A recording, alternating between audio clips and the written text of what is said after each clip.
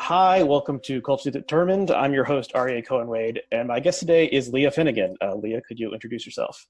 Hi, I'm Leah, the executive editor of The Outline and the author of a Quatra yearly newsletter, Leah Letter. This is my dog, Baby. So, Leah and Baby, thank you for coming on today. We're going to be talking about some of the pieces you've written in the past couple months or year or so that I thought were especially interesting. But yeah, I subscribe to Leah Letter and I encourage other people to. Is it really it's only coming out quarterly at this point?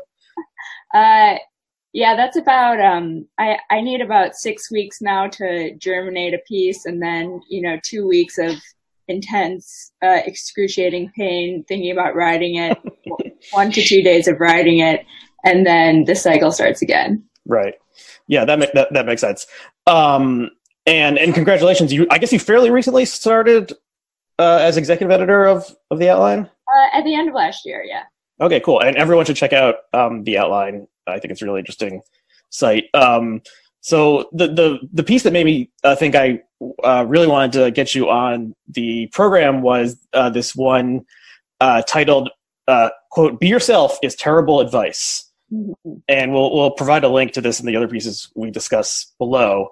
And yeah, I just thought this was a really interesting idea and one I hadn't considered before. So I guess can you start with talking about before you came to this realization about being yourself being a bad idea, like how you were acting in the world? Sure. I mean, like anyone going through their post teenage years and figuring out who they were, that it's a very interesting journey. And I think like there's this emphasis for my generation, which I guess is the millennial generation especially, that we should, follow our passions, do what we want, be ourselves, go to a really expensive 4-year college, no matter how much it costs, take out a lot of money to do that.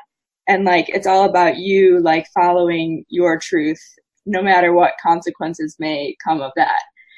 And so my conclusion was, more philosophical, that in order to succeed in the world, both with relationships and with work, I couldn't actually be who I thought I was, because that might feel right to me, but being live is about relationships and modifying your own personality to maintain those relationships. Right. And so you were writing for Gawker at this point. Uh-huh. And you talk about like live blogging a meeting that you were having with your boss and writing things that weren't flattering about your boss or something like that. Sure. And doing and also things in your personal life that you were, I don't know, like, were you like kind of telling it like it is, like that was the idea that you had, like, if you have the thought and you think it's the truth, then you might as well say it? Right. Yeah. I mean, it's a very Trumpian type of logic. It's like no filter. I'm going to say what I want to say, no matter if it completely offends people and maybe even repels them. And working at a site like Gawker, that was like a kind of a hot pot that really let that kind of attitude bloom and fester. Yeah, it's interesting calling it Trumpian. Like, yeah, you often hear, like, if they're interviewing a man on the street or something who supports Trump, they'll say someone would say, like, he really tells it like it is. Right. And I guess, and like Gawker, which I was never like a loyal reader of, but would read articles that became popular. Also was like dedicated to saying the things that the old MSM wouldn't say because maybe they would be embarrassing to someone in power, or talking about like open secrets in the media or world or government or New York City or something that everyone sort of knew, but you couldn't tell the like normal people, and then they would just say it. And then as we all know, since 2016, Trump has become president and Gawker went out of business. So I don't know what to make of that. Maybe you can, in a world where there are like libel laws, it can be exploited by someone like what's the guy's name who was the mastermind of the lawsuit? Peter Thiel. Yeah, Peter Thiel, the libertarian billionaire who masterminded the lawsuit about Hulk Hogan's sex tape. And so that shuttered Gawk Girl, though, and morphed into various other sites. I guess it mainly called Splinter. But anyway, but Trump was like succeeded not wildly. He is president, but he's not super popular. And so I'm kind of rambling. But was there something about 2016 in particular, that traumatic year for people left of center, that made you realize like you didn't want to be this type of person anymore? I don't think it was that. I don't think it was like any global event that really spurred this. But I actually think it was kind of a rejection. I mean, this kind of goes into what I wrote about irony, but who I wanted to be, kind of like the kind of person I was now like how the entire world was.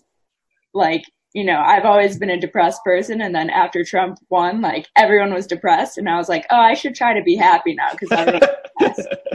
Like, that's going to be my project.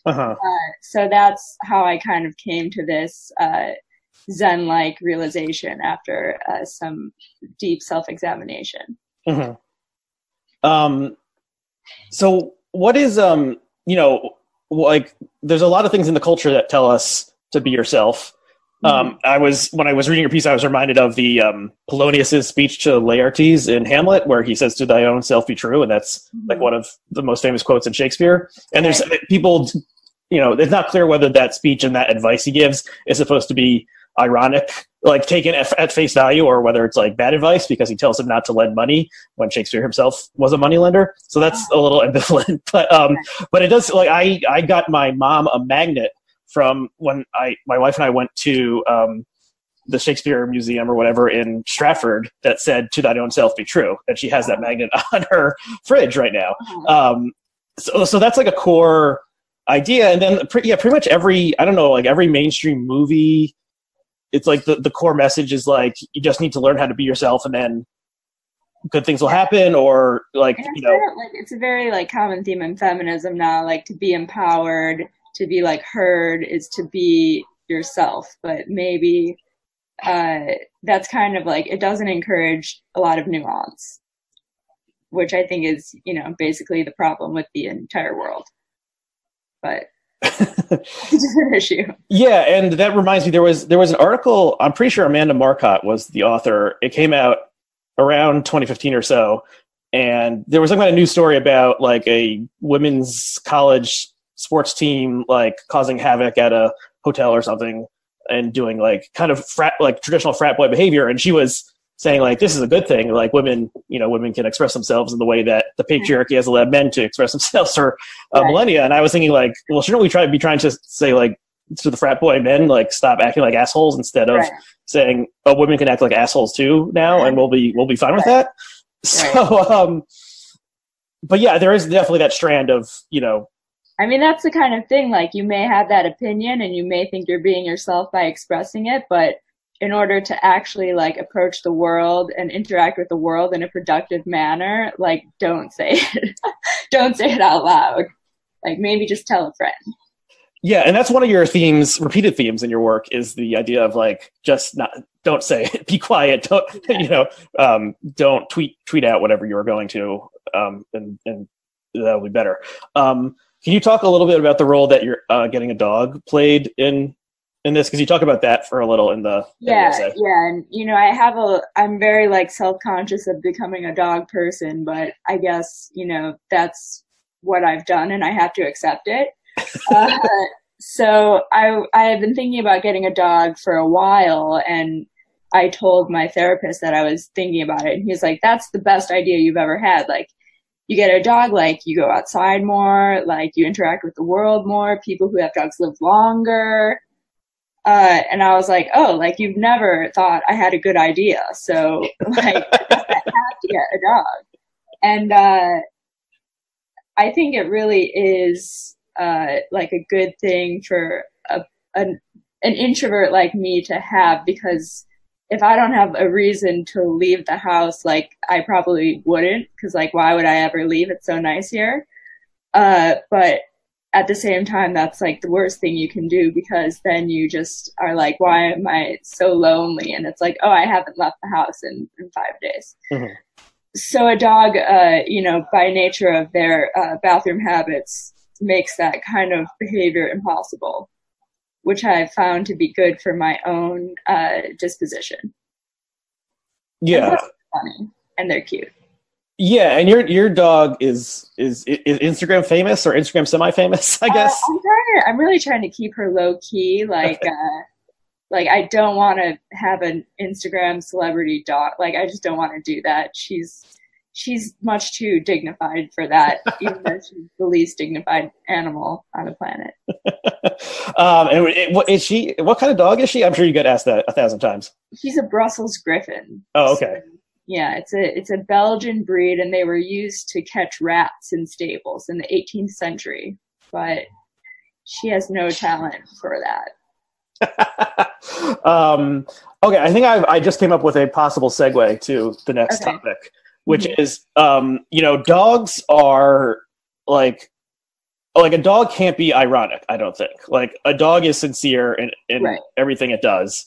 Right. And there's also a growing kind of online like community or persona or something based around dogs, loving dogs, posting pictures of dogs, rating dogs, and the guy who created this Twitter account, which has since become like a multimedia empire called We Rate Dogs, he essentially just posts cute pictures of dogs and gives them a joke rating. It's always out of 10, so usually they get 12 out of 10.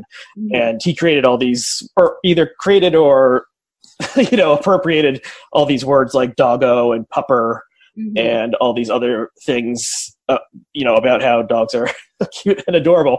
And so you see there's like a backlash to this online from some of the like irony types, especially on Twitter, where you see people making fun of this and being like, this guy makes me want to, stick a knife in my eye or something. But I feel like if you do have a dog or ever loved a dog, like you kind of get it and you move past the level of irony where into just being like, yeah, this dog is great. This dog is amazing. Yeah. So, but you wrote a piece that this came out in the middle of last year.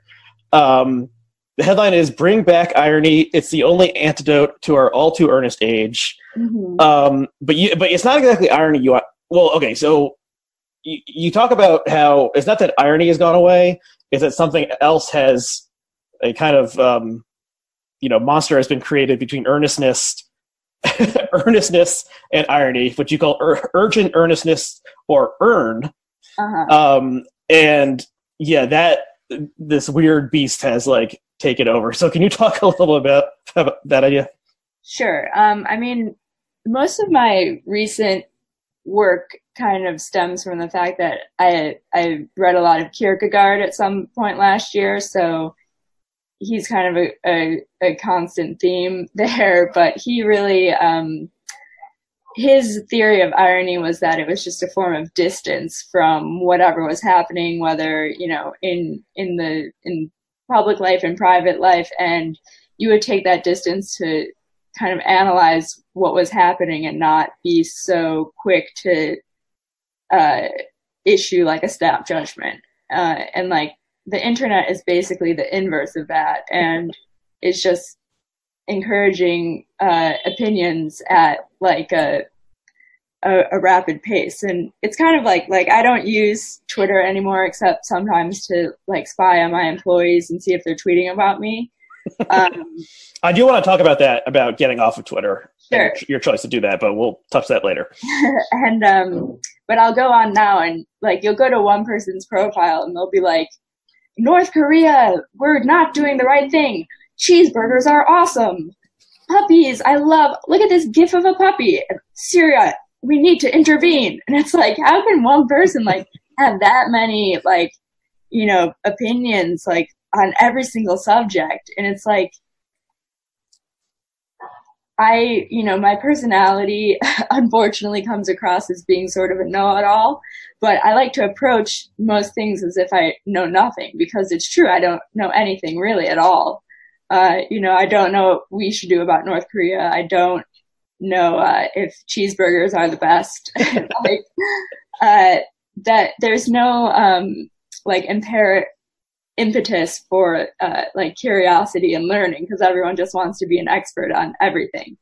And I think that's where this philosophical irony comes in, because there's just no space between us and whatever is happening. So you just on Kierkegaard, you mentioned Kierkegaard in the previous essay we discussed. And I noted that, and it made me think of, well, there's a well-known Twitter account that mocks Kierkegaard combined with Kim Kardashian called Kim Kierkegaardian. Right. And they recently published a book in the last year or so. And so if you've never seen this, they combine quotes from Kierkegaard that are about the dark night of the soul with a very vapid quote from Kim Kardashian about, makeup brushes or something like that, and makes a silly juxtaposition. But so I don't know if that's irony or what exactly. But it just, so can you just talk a little bit more about how Kierkegaard fits into these things? Because I really know nothing about him aside from that account, I'm ashamed to say. He's very helpful when you're trying to think about yourself and how to conduct yourself in the public sphere, because he really had, his approach to the self is very interesting, because he's just what is it? I have no idea. If I am A, then am I also B? And the quote I have in the Be Yourself piece, I don't have it with me right now, but it's very, it's stoner quality, but it's also very, when you break down the self in such a way, you're I don't really have to be a certain way. There's room for me to do other things. I don't have to issue a judgment on everything that's happening. Right. Yeah. And that was actually something I did want to mention, that in the talking about the don't be yourself article, is that you bring up the idea that, well, what is the self? Maybe there is no self. Right. And that has both Eastern and Western philosophical traditions supporting this idea that how can you be yourself if maybe that thing doesn't even exist. And Heidegger, the Nazi philosopher, also encouraged this type of distance from the self. He was you only find yourself if you are thinking about your death. So they both kind of encourage this distance from yourself in order to find out who yourself is, who yourself is. You might be two selves. I don't know. Mm-hmm. It's up to you. So in your piece, can you define earn a little bit more? Because we're on social media, you can kind of build your own, newspaper or whatever, your own feed that you see. Right. So I follow a lot of very ironic people and people who joke around all the time, and on weird Twitter, left weird Twitter. So those people, they haven't embraced sincerity. They're still on the right. irony bandwagon for sure. But then there's the We Rate Dogs and all sorts of other people who are posting stuff about their real feelings and being very sincere, and sometimes maybe sometimes it's a fake sincerity because they just want you to follow them or to buy their artwork or something along those lines. But okay, can you talk about how their irony and sincerity have combined? Yes. So I define earn as urgent earnestness, and it's the kind of thing where you log on and you see someone being Trump is a Nazi, we must act now. But that's just being said in a tweet, and then nothing is actually happening, just the proclamation of the intention to act or the urge to act, but then the action is never so tangible. So an example I use, which is not directly that, but the big women's march in January after Trump got elected was totally kind of diffuse, where there's a lot of infighting and people fighting over what it meant, and in the end they were just marching because they were women. And it's sure, I support women, but why are we marching? Because this is not to deny the therapeutic aspect of that experience, but it's like if a political action is supposed to lend itself to progress, what is that progress? Like catharsis is not progress. Mm-hmm. So what can, if we return to irony, what can irony, how can irony help the situation? Well, irony would be like, oh, I'm so mad about Trump, so I'm gonna like log off and like go like canvas or something, or like volunteer, or actually like lend bodily sweat to a cause rather than like my fingertips. So that's more like the Kierkegaard, or was it Kierkegaard or Heidegger who you mentioned, who has the distance, the philosophical distance from something?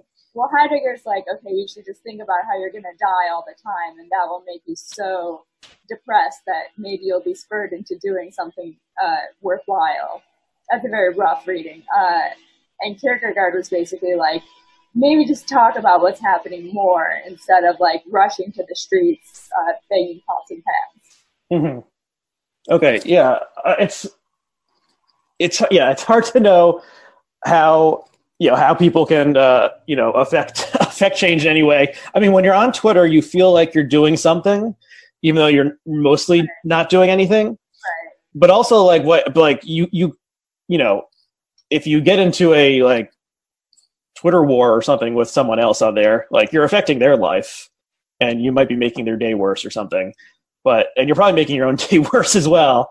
But yeah, it's harder. There are positive aspects of the platform and social media in general in terms of like organizing and finding out information. But it's mostly you haven't accomplished anything. And there's seemingly hundreds of thousands or millions of people on Twitter who feel like they're waging a daily battle, and when they're really accomplishing almost nothing. But I guess I don't see how, is it irony to walk away? I mean, it seems like irony to me would be like sniping from the sidelines and making snide jokes or something. But maybe, are there different are we talking about different forms of irony? I mean, I think irony is like a rejection of what becomes the status quo. So after Trump was elected, when everyone, the liberal elite, became enraged and like wanting to do something but not actually doing anything, just appearing like they were doing things, like the ironist is like, I'm going to disengage with the tools that these people use to do nothing, and either go and do nothing in silence or actually do something. Does that make sense? Mm-hmm. And yeah, I there's also like and this is again with like these different kind of shades of what irony means, but because Trump is such a weird, absurd figure, and like life has seemingly become so surreal, right. For the past couple of years, it's like, what does irony add to that situation? And I had a conversation on this platform that hasn't posted yet with a philosopher who was writing about how, maybe we've worn out satire because like social media has made it that you can't tell what's real anymore. Whereas before with satire, there was a level at which you knew it wasn't actually real. But yeah, so it's, I don't know, we live in confusing times. Okay. Well, let's shift to the third piece that I want to discuss. Sure. The headline is, "Can you be a good person if you don't read the news?" So yeah, what did you find out? What's the answer? I think the answer is absolutely yes. I would encourage people not to read more than one or two news sources a day I think it's a public health issue. Yeah. So, so a quote that I liked from this is, you write, "I have come to believe that an essential form of self-care is consuming as little national news as possible, and I will argue that this is an ethical choice." So, like after Trump was elected, the New York Times and the Washington Post, like their subscriptions went up, maybe like doubled or something. Yeah. And people were like, this is your patriotic duty if you oppose Trump to support journalism because Trump opposes, just says journalists are the enemy, but also like just to be educated and know what's going on. So like that impulse like appeals to me for sure. But there's also like the overload aspect to it that the internet and social media provides. And I think it also is problematic because it really puts journalists and journalism on this like insane pedestal, and it's like, well, like journalists are not always doing things that are like so to get information that are so admirable, especially with Trump. It's like reporters who cover him sometimes are like, oh, he's amazing, or like, even leaning that way, no matter what's happening. And I think, and then the people who read it might internalize that kind of bent, which seems wrong to me, or like, maybe that's not what you want. So I tend to read just the news wires, because I like to get information in the most unfiltered state as possible. So this would be like the Associated Press and Reuters? Yeah. And sorry, I think I lost the thread of the original question. Well, I don't even know if there was one. But, okay, yeah, so what would you say to someone who feels like, they are getting something from, checking Twitter every 15 minutes to see if there's been some new development? I mean, the Mueller report is over, but that was kind of like an unspooling story, constant small developments, unclear what the import of any of them was. Yeah. I mean, I would say that in general, I would say that a lot of people who are now into news now are not into news before, so that's great, but they should have been into news before, instead of just like assuming Obama was doing good things. That's beside the point. Now I would say like get a hobby. That can, like, I took up sewing for a while. I would like embroider. I re-downloaded The Sims. I took social media off my phone, and I read. I just had a Kindle app, and I read 70 books within like the first few months. Nice. Because like the screens, we feel like we want to be looking at them all the time, so you have to give yourself another pleasure center when you go to them, besides these insipid platforms. That makes sense. Like getting a hobby. I when you said that, I thought, oh, but my hobby is Twitter, so that's like that's not great. So maybe I should look for something else. Yeah. But yeah, I try not to get consumed in the like tribal warfare aspects of. I mean, it's Twitter. Like I still enjoy like a good Twitter own or a good Twitter fight. Like it's there's something like so surreal and funny about it, but it's too dangerous for me to go on at any length because I'll just want to be on it forever. Yeah, and so why don't we talk about you deciding to like essentially lock your account? You gave the password to a friend of yours. Yes. Or a friend of yours changed the password, and so you can't log in yourself. Yes. So why did you decide to do that?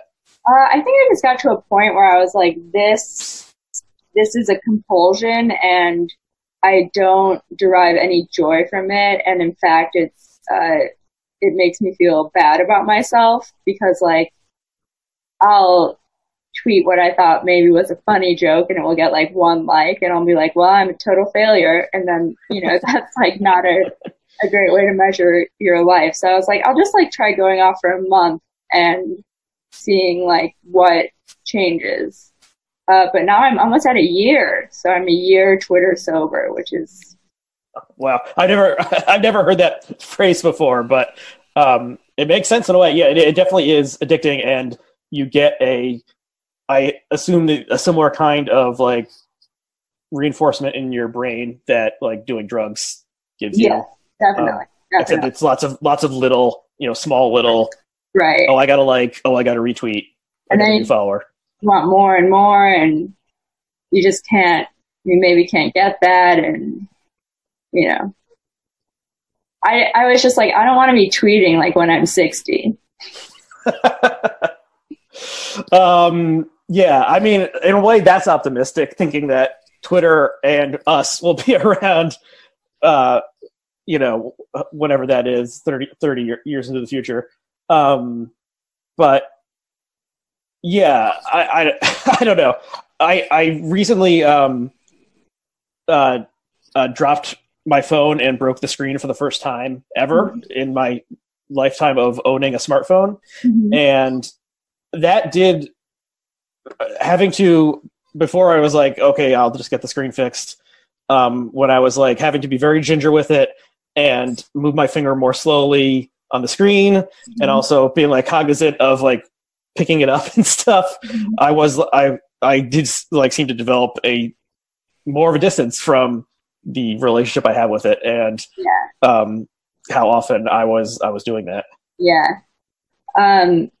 Yeah, and like, I don't know, you kind of have to like see the upsides to not being able to like be available all the time. That's really the thing I like about it most, is no one knows where I am at any time, because I'm not literally giving that information away to thousands of people. And I would feel guilty, like, oh, I haven't gotten to this draft yet. I need to answer this email. But then I would like tweet like, oh my God, like Real Housewives is crazy.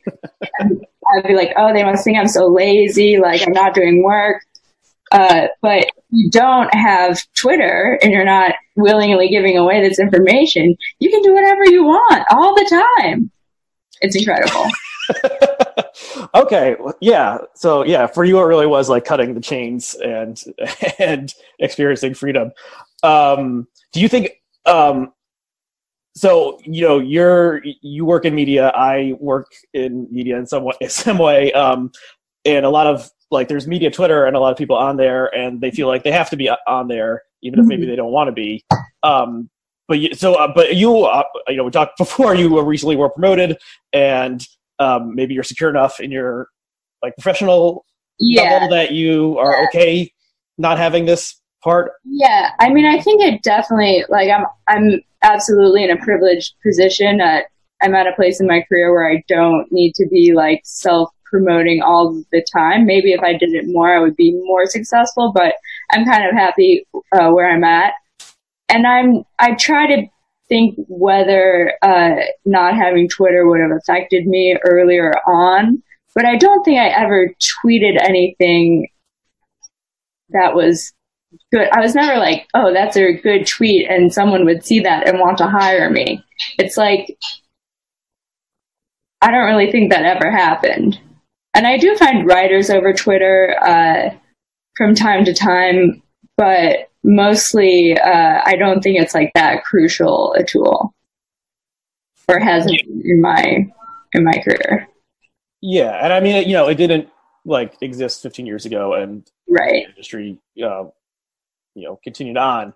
But yeah, and it's probably unusual for like a single tweet to like land someone a job or an interview or something. Maybe if you were like a comedy writer and you wrote a really, really funny tweet, something like, "Who is this person? Can I have lunch with them?" But you do kind of get like a sense of either who a person is or who they are very good at pretending to be online, and then you could be like, well, this is the kind of person I would want to ask to come in for an interview or something along those lines. So yeah, so also, I don't know. It's like, unless your job is to be good at Twitter, why are you on Twitter all the time? Mm-hmm. You have a job? Right. Yeah. So if you're looking for a social media manager, then you want to look at their Twitter feed, but for other positions, maybe not. So there was a quote in this piece. You quote a woman named Myra Levinson, a professor at Harvard, and she says, she wrote, so this article came out like around June or July last year. Everybody's a finite amount of cognitive and emotional capacity, and if we spend it on things like horseface instead of climate change, that's actually an unethical use of our cognitive and emotional capacity. So when I was reading, and horseface is linked in your article, and I was like, horseface, what was horseface? Like those masks that people, like the horse masks that people wear?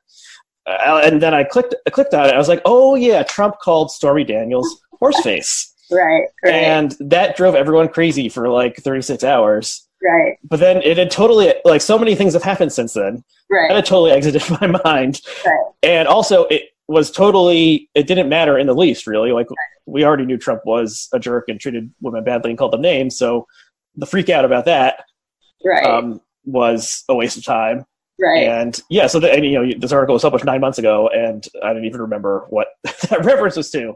So yeah, and so there's just things like this constantly going across our screens. And what is the thing that we're all angry about now that one wouldn't even remember 6 months from now?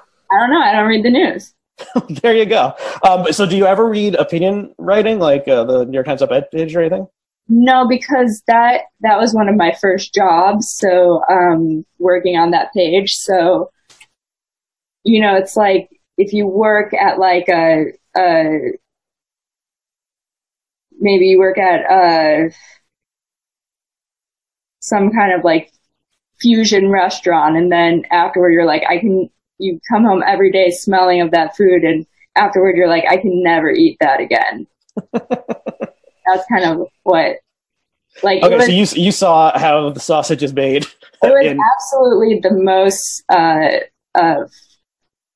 influential experience I've ever had. I learned almost everything I know from working there, but not like very, very interesting place. Not something I want to continue doing. That's interesting. And since you're not on social media, I guess we cannot discuss the Vanity Fair article about Bari Weiss that everyone was talking about yesterday. I did hear about it. Yeah, I did. Well, I would say that for anyone who hasn't read that, skip it. It's not worth it. And definitely don't talk about it online. Okay, so I think those are the three articles I wanted to discuss. So we can't promote your Twitter because you're not really on there anymore. You can promote it. I mean, I want people to see it and be like, who is that? She's so mysterious. Okay, so what is your Twitter handle again? My name, Leah Finnegan. So one word, Leah Finnegan. Yeah. And yeah, I'm like sad for me that you are not on Twitter anymore, because you were like an entertaining, interesting presence on there. But for the sake of your own like mental health and well-being, definitely a good thing that you're not on there anymore. I am ARYEHCW if anyone wants to follow me. And so you, is it the outline.net or .com? .com. Outline.com. And also, is there a URL for Leah Letter? There's a link in bio at my Twitter page. Okay, cool. So and that link will be below. Okay, so anything else you want to plug or anything before we wrap up? No, I have nothing to plug. Okay, cool. I don't either. So thank you, Leah, for coming on and having this interesting, fun conversation. And thank you to all of our viewers and listeners, and we'll see you again next time. Thank you.